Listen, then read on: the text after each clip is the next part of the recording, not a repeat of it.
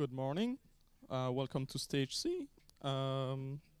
Before we start, I would like to remind you this is entirely run by volunteers, and we need volunteers, most notably for running the audio and video system. We also need people to run the bar, to run the car park, and all kind of stuff.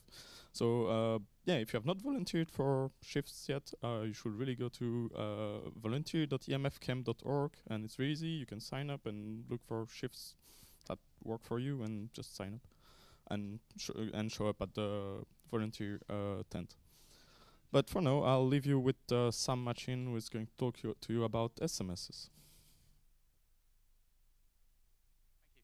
Hello, can you hear me? Yes.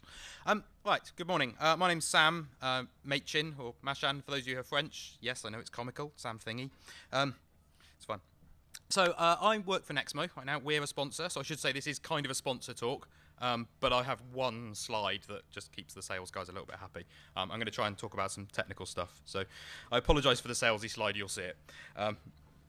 So yeah, my talk today is SMS can do what? We are an SMS API provider platform, and voice and other numbers and telecoms-y things. But I'm going to go through some of the kind of more interesting, weirdy little things, clever things you can possibly do in SMS, depending on your phone and your carrier a little bit. But and it's kind of an interactive demo. So if you've got a phone, get it out, and you can play along as we go. I've got numbers for a few countries. So if you're not UK, I've covered a few, and I'm sorry if there aren't the others. But come and see me afterwards, and I'll point a number in your country if we've got one, and you can play with it later. So this is me. My job title, developer advocate. So I supposedly do this stuff for a living now. Badly. My Twitter is @SamMachin. Everything is @SamMachin. I'll put the slides and the code and whatnot online afterwards. Okay, so a little bit of history. SMS. The first text message was sent just before or around Christmas, early December 1992. Does anybody know what it said? No. Well, actually, probably when they say this is the first public announced one, I'm sure ones were sent in labs when they were making sure it worked. But Merry Christmas, yeah, it was. I think we called it Merry or Happy Christmas. It was the irony. It was sent to some Vodafone executive at the Vodafone Christmas party because they just got it working. So you know, the executives are all at the Christmas party getting drunk, and the techies are in the lab desperately trying to get the SMS service working for launch, I guess, on 1st of January. So he sent Merry Christmas to his VP's phone, and that was the phone he was carrying at the time, an Orbital 901. Battery life, I think, was around 8 to 10 hours, and you know, there's the handset, and then the rest of that was the battery, and you kind of had a sling. But the executive probably had somebody to carry his phone around for him. You know, if he needs, come here, I want to make a phone call, and pick it up. At first, it was mobile terminated only, so you could only receive messages on handsets. In fact, my first phone in '98 still. Which shows my kind of age, could only receive text messages. I remember getting quite excited when I upgraded to one that I could also send text messages. What was quite interesting as well, you couldn't send, in the UK at least, across networks. So if you were on Vodafone and somebody else was on Orange, you couldn't send between you until 1998 in the UK. I'm not sure about other countries, but that was kind of a big thing. You had to be on the same network as a friend to send a text message to them. Unless, like me, you spent New Year's Eve 97, I think it was, working through an entire list of SMS centre numbers that I downloaded off probably a bulletin board, maybe not even the web at the time, reconfiguring my phone so that me and my mate on Vodafone and one-to-one could send messages between each other.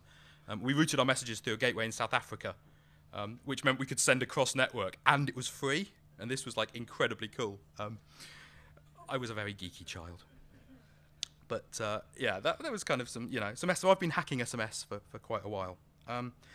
So probably teaching you guys to suck eggs here, but what is SMS, or text messaging as they like to brand it? The short message service, or is the sort of thing. It's a 140 byte payload sent between a mobile station and a short message service center.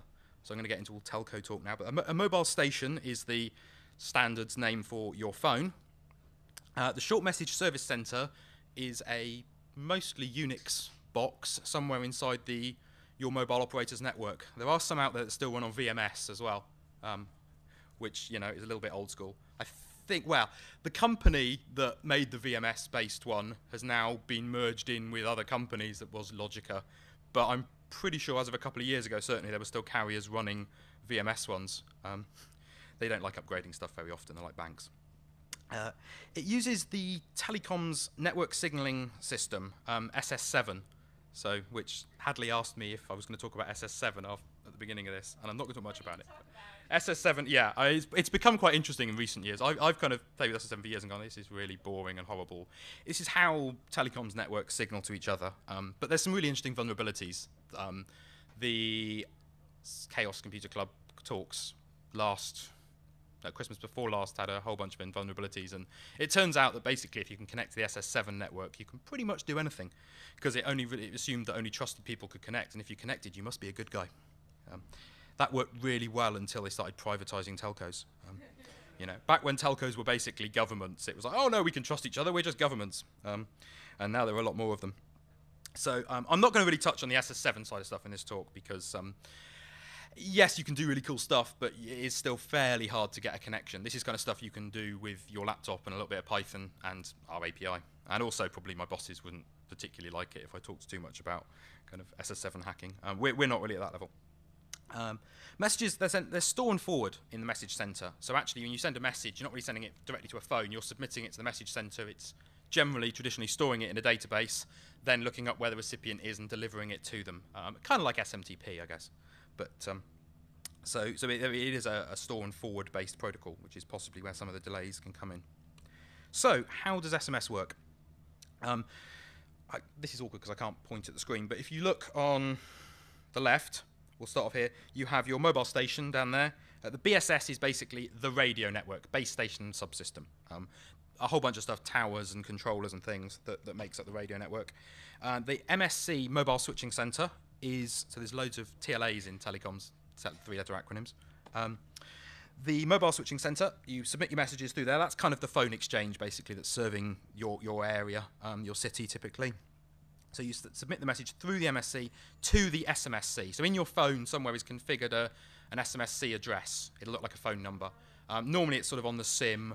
iPhones do it a little bit differently, but the phone knows where to send it. That was the thing I was changing numbers of back in the 90s to route via the ways. So you submit it to your SMSC. Your SMSC goes off and looks up in the HLR, which is Home Location Register, to say, where is this recipient? So it looks like you've sent the number. It says, where is this person? It gets back an MSC address for that person, and then sends it down back the same kind of way over to their MSC. Fairly simple. These little MOFSMs, these are the kind of SS7 messages. Mobile originated forward short message. SRISM is send routing info for short message. So that's the interesting one that you can exploit for all kinds of stuff, SRISM, for kind of finding location, because basically you can just ask a network which MSC, which often tell you at least which city is this phone in, and it'll say, oh, they're here. So banks use it now to tell if you're roaming for card lookups and stuff. So some of your bank, maybe if they've got your mobile number, might be querying the location of your phone to find out certainly which country you're in, because if you suddenly spring up and start making transactions in Thailand or something and your phone still says it's in the UK, that's a fraud indicator. And then MTFSM, mobile terminated. So I'm going to skip through some of this because it's fairly boring to most of us. The other interesting just to point out is when you're sending it cross-network, so if I'm sending from 3 to EE, I would always use my home short message center. So the person that's originating it submits the message to there, but that short message center takes care of delivering it directly over the recipient network's mobile switching station. So it doesn't kind of route through message centers in your recipient's network. Traditionally, there are then sort of hacks, evolutions that carriers have put in this to sometimes kind of trick it, to say, no, route it to a database where we can do filtering and spam and that kind of stuff on there. But this is the sort of standard way of SMS working. Okay, so on to the slightly more Nexmo stuff. How do companies like us connect? So we're an SMS API. So we're doing the badge SMS stuff, which I can talk on later if we've got time. But we don't obviously have bunches of handsets sending it. It's not like we've got rows and rows of old Nokia phones with serial cables plugged in, and when you submit to our API, we're just picking one of those. There are some providers out there that do things like that, particularly the sort of spammy ones and stuff, but that really doesn't scale to the kind of quantities. So there is another piece in the network called application originated. So this circle logo is Nexmo, we connect in to SMSCs, basically, to carriers around the world via a kind of a a wholesale type connection, this SMPP protocol. So now we're back into sort of IP and stuff that's a little bit more web friendly. It's kind of at least internet friendly. So we have these sort of socket connections, and these kind of connections take like 6 months to get from a carrier, and connect up and agree stuff and sign contracts and have 37 conference calls and all that kind of thing. And it's painful. But so we submit messages into a carrier's SMSC, which is then delivered to the handset. So we have to kind of take care of knowing which SMSC we're going to send it to. So we typically do that on number ranges. Some countries we look up, carriers provide us kind of proprietary APIs, databases to say, oh, this is where, we give them a number and go, is this number yours? And they go, no, this number belongs to Vodafone or something. So we then go, oh, okay, we'll deliver it to Vodafone. In the UK, we just do it on number range, interestingly. So we'd send to whichever originally your number was on. So if you've got like an Orange number that you've now ported to O2, we would send it to Orange, and they just take care of sending it over the radio network because it's cheaper that way, and it kind of balances out. They charge you to look up where the number is, and they charge you more to find out what network the number's on than just to transit a message for somebody else. So a kind of quirk of pricing. In France, I think we have a live database. So yeah, that's kind of it. This is the salesy slide. So this is why Nexmo is kind of good. We have lots of connections. Basically, we try and be as close to the carriers and stuff as we can. We don't go through... A lot of this industry kind of works on this idea of aggregators and tiers. So traditionally, it was set up that if you were like a little hobby developer or small side project and you wanted to maybe spend $20 a year on text messaging, put some credit on with PayPal and send your messages, you'd be dealing with a company sort of, down at the third or fourth tier, and the companies that were connected to the mobile operators were at tier 1, and there was a kind of aggregation wholesale arrangement. But you would actually forward, so you would send your message, but it might be forwarded through 3 or 4 other companies before it got to the mobile network, because mobile networks won't deal with you unless you're going to send them 10,000 messages a month, say, or something. So then somebody gets that connection, and they split it out to people who send them 1,000 messages a month, and they split it out to 100 messages a month, and so on. One of the things we kind of went to do differently was to try and flatten that model and say, we'll get all the direct connections, and we'll do big, fat, high volume customers, but also we'll have a product that will extend right down to the long tail. So yeah, we have a whole bunch of connections. The interesting is that we can deliver to messages to all but 3 countries in the world. North Korea, strangely enough, Svalbard in the Arctic because there's no mobile networks there, and somewhere in West Africa, again, because there's no mobile networks there. So we pretty much have global reach. We can even deliver to sort of places like Iran and stuff like that. Sometimes through a kind of local partnership, but that's our strong point. And we have numbers in about 80 countries right now, so I'll come on to that. Cool. Okay, so that's kind of the salesy background. So I should have asked as well, though I'm not going to be able to see, but how many people had heard of Nexmo before this talk? 1, 2, 3, 4. Okay, that's good. Less is good because then I can kind of say, look, I've told all these people about it, and I get more brownie points. So. Right, so I'm going to do some demos. I'll put the number for the UK on all my slides, but if you're in Belgium, the Netherlands, and Germany, I've just, literally that's what I was doing before I started, I've also set up numbers in those countries on Nexmo that will work for the demos. So if you've got one of those phones and you'd rather send, don't ask me about roaming costs and if it's expensive and things like that, but generally I'm pretty sure even if you're roaming, it's cheaper to send a message to your home country than to send an international one because it'll probably come out of your minutes. Standard disclaimers, please phone your carrier's customer services and ask them how much it would be to send a message to this number when you're in the UK.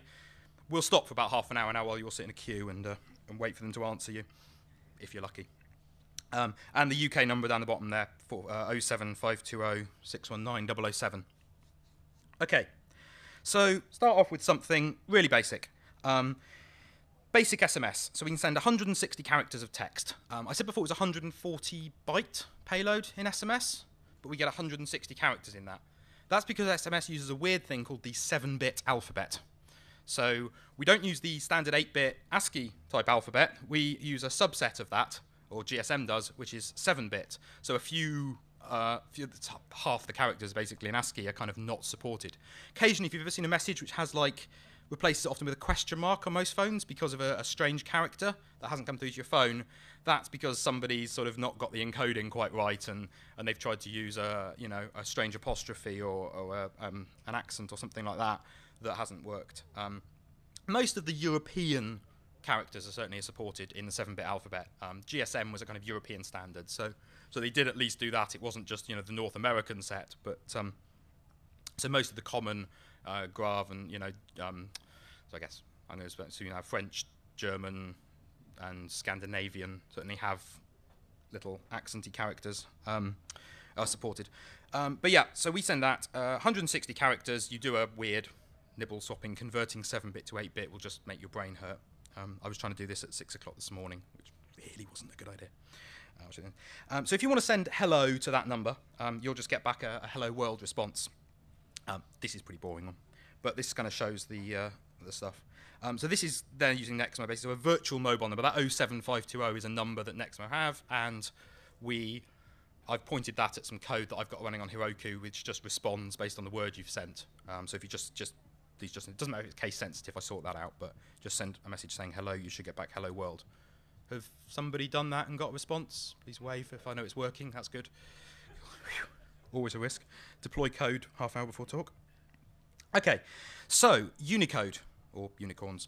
Again, we have 140 bytes, but Unicode is a 16-bit encoding character set. So you can send a message as Unicode on most modern handsets now.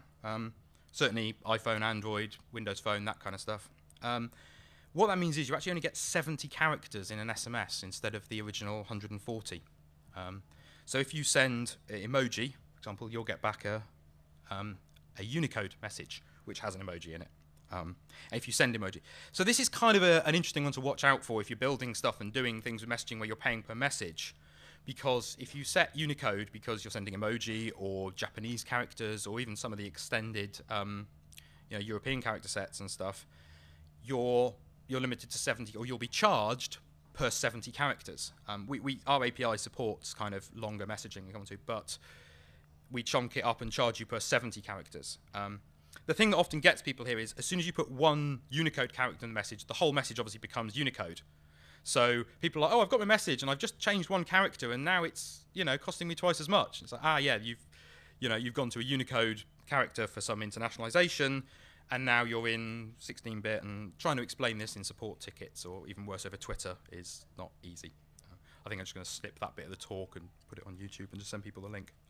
So yeah, emoji, did that work for anybody? Just if you do it and it works, just wave, shout, something. Probably won't have questions at the end one at a time, but yeah. So yeah, emoji or generally all the Unicode characters, Agent SA support that on the API. Long messages, so concatenation. You can obviously send 160 characters of text in a message, but you can, within the signaling protocol, you can actually say this is part one of up to 255. APIs will support different ones. I believe ours is 10 for most countries. But you can join together messages. So if you send long, you'll get back a 4-part SMS, but on your handset it'll look like one. This is Bacon Ipsum, by the way, which is just, I believe, Dan Nell's prayer he says at night, every night before he goes to bed. But so yeah, what you'll find as well is that this will probably take a little bit longer to respond, because actually we send 4 messages back, and the network the network sends those 4 messages to your phone, but your phone will only alert you when it's got all the parts of the message. So the response takes a little bit longer. If you send 255-part message, it can take a long time, and then it really fills the screen up. But it's a great way to kind of spam someone's inbox. 256. So yeah, all messages. At this point, you actually have 153 characters per message. Because it's 134 octets of data in 7-bit, and you lose 6 octets for sending the kind of header that says this is a multi-part message, part 1 of X. So it's sliced up slightly less. But that response you get back is 4 SMSs, 556 characters. Have a wave if... Cool, working, good. Wow, loads of messages as well. I'm not going to do anything with the numbers, by the way, at the end of this. I don't think I'm even logging them other than probably the log on my Heroku box, but I'll buy the code, so don't worry, I won't be spamming you. We don't like spam.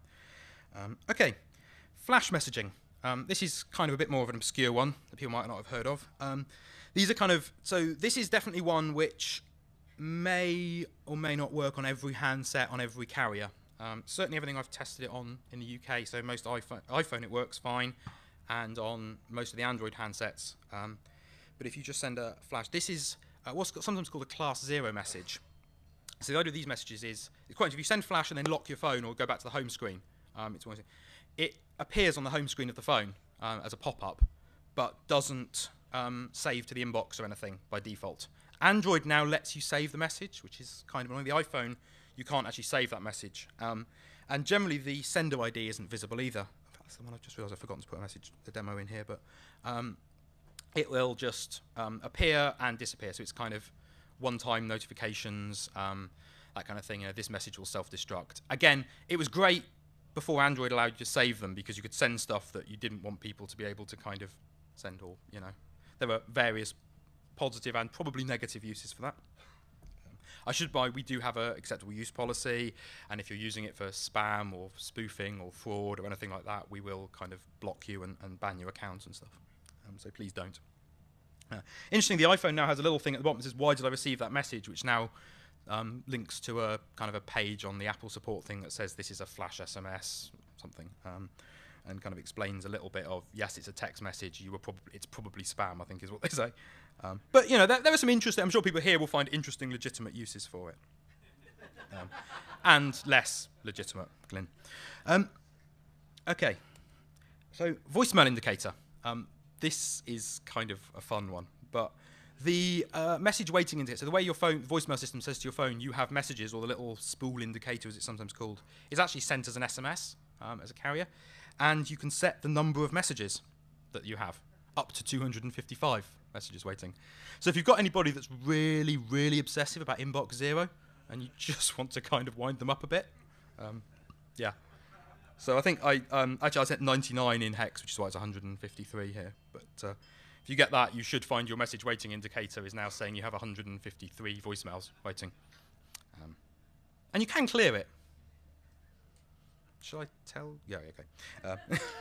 Or we could just ruin your inbox now. If you send clear, it'll reset it. We'd actually set it to 0, so I apologise if you did have messages waiting. I should have said that at the beginning before you sent it.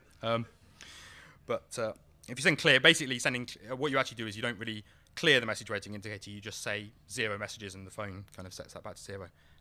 There are a couple of other ones which certainly don't work on the iPhone and a lot of Androids, but there is within the spec fax waiting indicator as well. So instead of a spool, you get a little fax icon, and email, which is only an @ and I believe video, and I think telex as well. So you can set these message wait. There's loads of telex stuff in the SMS protocol. For some reason, I've never seen anybody use it. But yeah, it's so if you want to really wind something, why have I got one new fax waiting in my mailbox to somebody?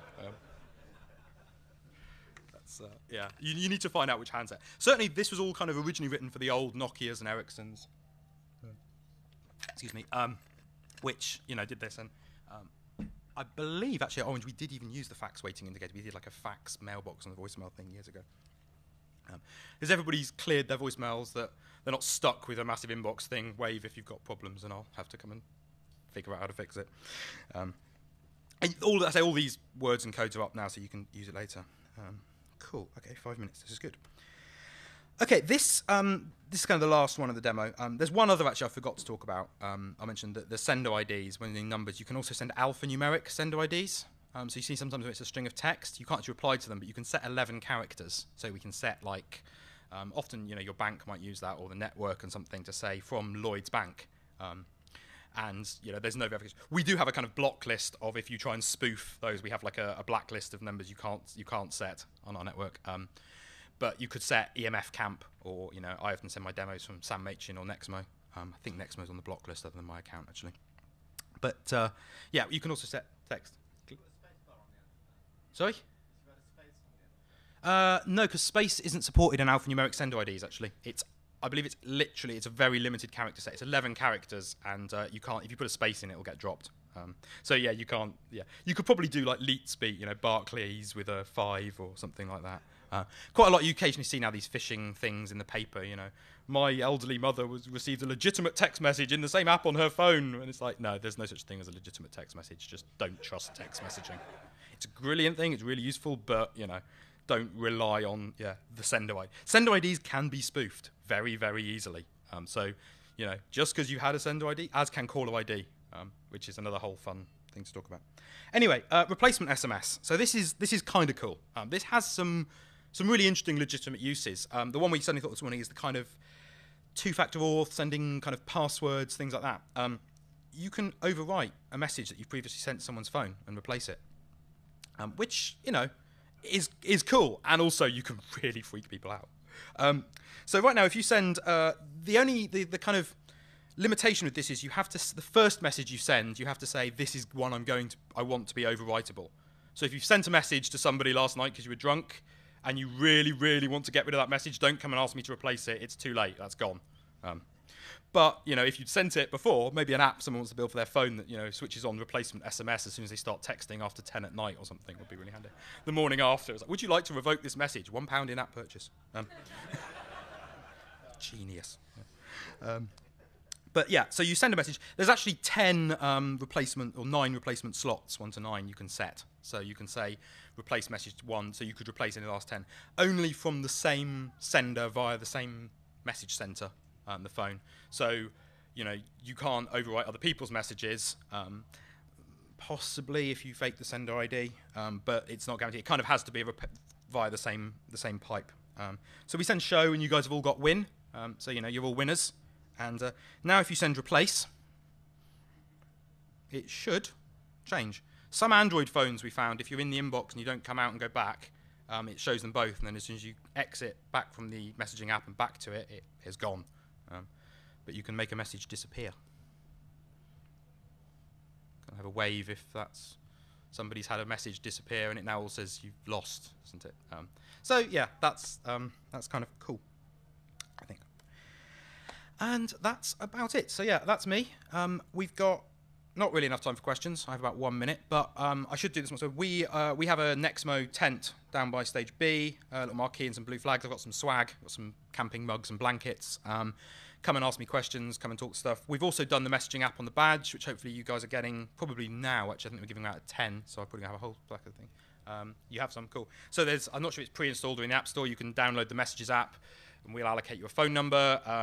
If you want to keep that phone number on a Nexmo account after the event, sign up for an account, come and see me with your account API key, username or just the email address, and I'll chuck a load of credit on there for you and transfer that number on so you've got the kind of, you can keep this stuff running or you can play with this. The code and the slides will be online. It's a Python Heroku app that's just how to send these types of messages from our API. And thank you very much.